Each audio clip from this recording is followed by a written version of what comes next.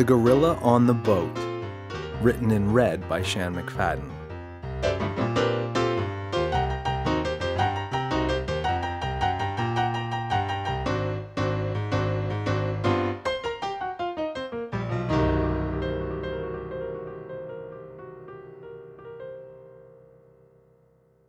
No one ever paid attention to James. Well, not his parents anyway. So when James looked up from building his sand castle and put his hands over his eyes and stared out into the water and said, "Father, I can see a boat out there," Father didn't even look up from his book. Well, it's a beach after all, isn't it? Not that unusual to see a boat, said Father. "No, Dad, look," said James excitedly. I think there's a gorilla on that boat." "Gorilla," Father grunted from behind his book. "Likely story." "No, Dad, really, you have to look," shouted James. "Now the gorilla on the boat is waving at me." Father grumbled and kept reading. "And now the gorilla on the boat is dancing," said James. "He's doing a crazy dance now, Dad. You have to see it." But Father just ignored him. "And now the gorilla is wriggling his butt at me. He's shaking his bum at me, Dad." James tugged frantically at his father's arm. Father put down his book and scowled out at the water. Then he glared at James and said, "There's no gorilla out there. Can't you see I'm too busy for your foolishness, you silly little boy?" And sure enough, when James checked, the boat was there, but the gorilla was gone. They packed up and went home shortly after that, but as they headed to the car, James looked back and swore that he could see a wet gorilla hiding behind a beach umbrella. The gorilla was laughing. Father fiddled with the radio all the way home, and he liked to fiddle with the radio when he drove, so he didn't even look in the rearview mirror when James said, "Dad, there's a gorilla riding a bicycle right behind our car." "Not the gorilla business again," grunted Father as he fiddled with the dials and buttons on the radio. "But now the gorilla has his bike up on just one wheel. He's doing a wheelie, Dad," said James. "And now he's standing on the handlebars. Come on, you have to look." Father ignored him and just kept clicking buttons. Dad, the gorilla just jumped on the back of our car. He just climbed up on our roof," yelled James. Father finally found the radio station he wanted. Then he turned to James and glowered and said, "There's no gorilla in our car, and that's that. I want to enjoy my music in peace, so no more foolishness from you, you silly little boy." James crossed his arms and frowned and didn't say another word. Interestingly enough, during the entire drive home, cars kept beeping and honking at Father, and people on the street pointed excitedly at the roof of the car. "There must be a parade coming through or something like that," Father grumbled. Then he rolled down his window and shouted, "Will you keep it down? I'm trying to listen to my music in here." Father turned up his music really loud, but even with all of the noise, James could swear he heard the sound of laughing coming from above him. When he got home, James rushed out to the backyard to tell his mother what had happened, but Mother didn't even look up from clipping her rose bushes when James said, "Mom, we saw a gorilla today at the beach and he followed us home." "Now, James," said Mother without looking up, "it isn't nice to lie to your mother." "I'm not lying, Mom," James said. Then he pointed at Mother's prized flower bed and said, "Mom, he's here. The gorilla is in the backyard. He's watering your flowers with the hose." "My flowers don't need watering. I just watered them this morning," muttered Mother without looking up. "And if they get overwatered, they'll die." "Now he's putting the hose between his legs to make it look like he's peeing on your flowers," shouted James. Mother just sighed and kept clipping. "And now he really is peeing on your flowers," yelled James. Mother put down her clippers and said, "Don't be a disgusting little boy. Those kind of stories are nasty." Then she gave James a dirty look and said, "I'm very busy, so stop bothering me and go into the house." James was very frustrated, so he stomped up to the back door and went inside. But before he did, he saw the gorilla hiding behind Mother's azalea bush. The gorilla was pointing at James and giggling. James stuck his tongue out at the gorilla, but that just made the gorilla laugh harder. That night, James and his parents ate their dinner in front of the television. Mother and Father chewed loudly while they stared at the screen. Father swallowed and then said, Did the boy tell you about this gorilla nonsense? Oh, I heard about it all right, said Mother. What a disgusting imagination he has. It's not my imagination. The gorilla is real, said James. If there was a gorilla in this house, don't you think we would have seen it? Now pipe down, we're getting to the good part, said Father as he turned up the volume on the TV remote. James slapped his forehead in frustration and said, You would see the gorilla if you'd only look when I tell you to. Mother and Father ignored him.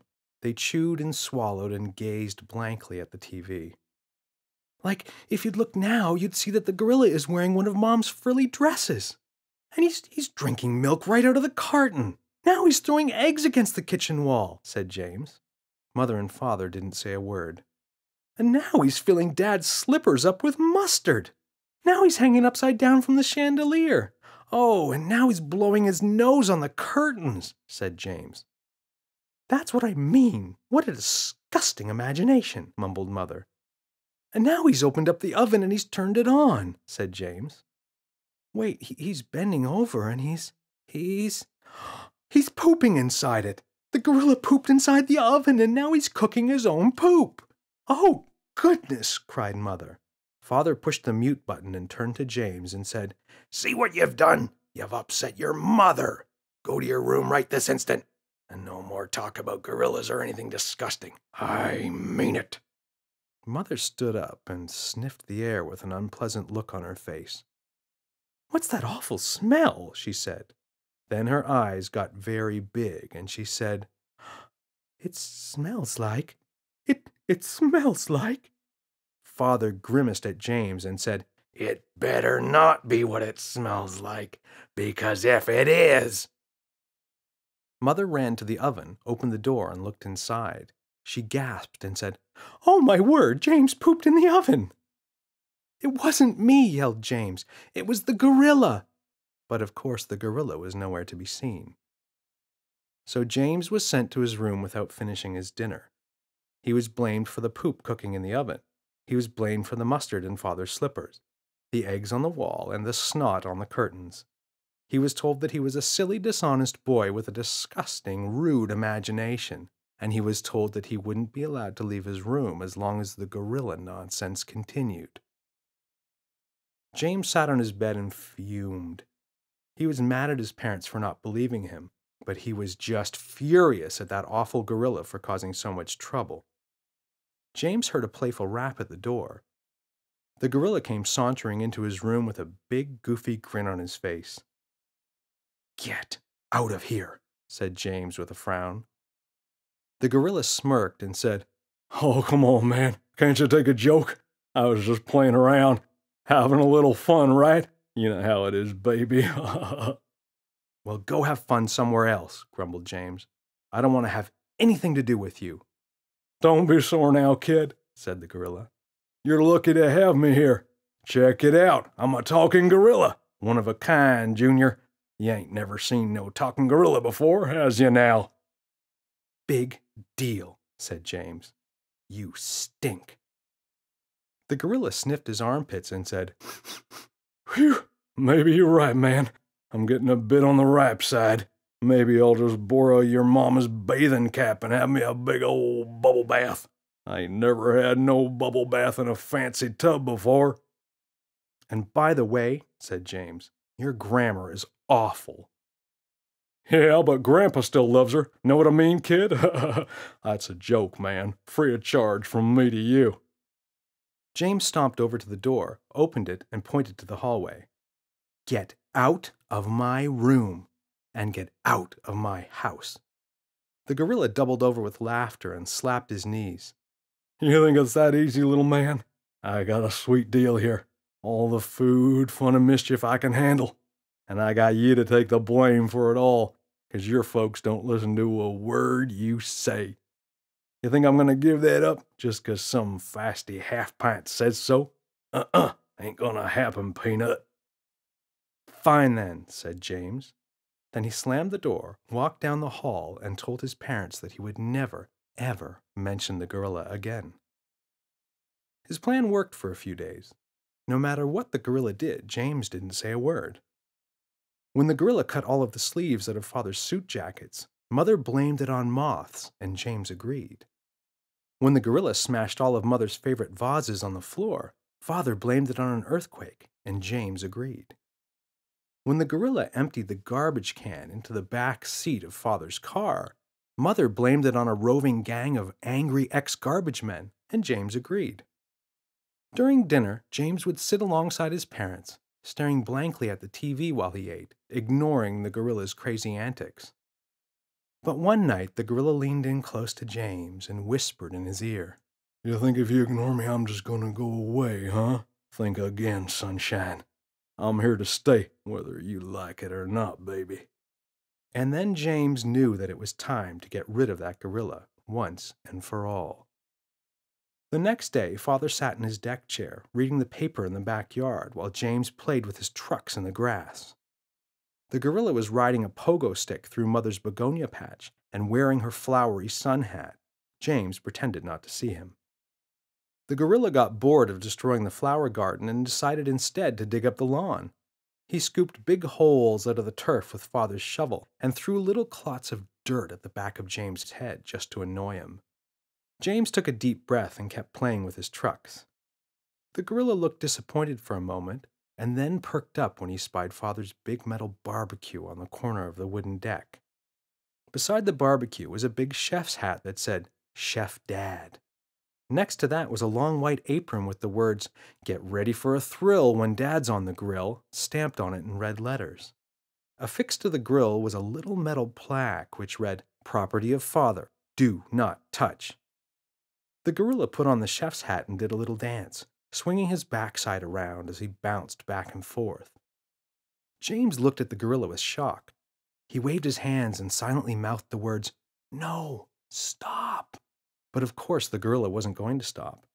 Instead, he put on the apron and a pair of red oven mitts. He grabbed Father's big shiny spatula and pretended to flip imaginary burgers in the air. James shook his head frantically and whispered, "Stop right now, please." The gorilla laughed and slapped his knees. Then he picked up some of the dirt he dug up from the lawn and pressed it into the shape of a burger. He flipped the dirt burger in the air a couple of times. Then he turned on the grill and slapped the mud patty down with a sizzle on the hot metal rack. James stared at the gorilla for a moment and then said, quite calmly, "Dad, I have something to tell you." Without looking up from his paper, Father said, "It's not more of that gorilla business, is it? Because it better not be." "No, sir," said James. "Fine, then," said Father from behind the newspaper. "What is it?" "Well, sir," said James, "I'm very sorry, but I think I might have broken your barbecue." "You did what?" shouted Father. He immediately threw down his paper and snapped his head toward the deck. The gorilla was shocked. He stood perfectly still for a moment and then dropped the spatula with a loud bang. Father stared at the gorilla. The gorilla stared at Father. Then the gorilla gave a sheepish grin and waved meekly with the big red oven mitt. "You!" shouted Father. "You filthy gorilla! Get away from my grill!" Father sprang out of his seat and grabbed the shovel. Then he began chasing the gorilla around the yard, screaming like a madman and swinging the big metal tool over his head. The gorilla let out a high-pitched shriek and ran for his life, narrowly avoiding Father's attacks as he ducked and dodged.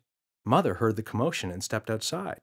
She saw Father chasing the gorilla, so she grabbed a broom and joined in. They chased the gorilla from one end of the yard to the other, around and around in circles. James could see that the terrified gorilla was getting very tired.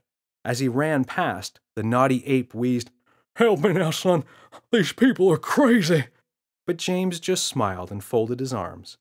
He watched as the gorilla hopped the fence and ran off into the distance, with Mother and Father in hot pursuit. And that was the last time James ever saw the gorilla. Eventually, Mother and Father apologized for not believing James, and he always knew how to get their attention. All he had to do was say one word: gorilla. The end. Written and read by Shan McFadden. Music and produced by Christian McFadden. Recorded at the Obtuse Caboose Studios.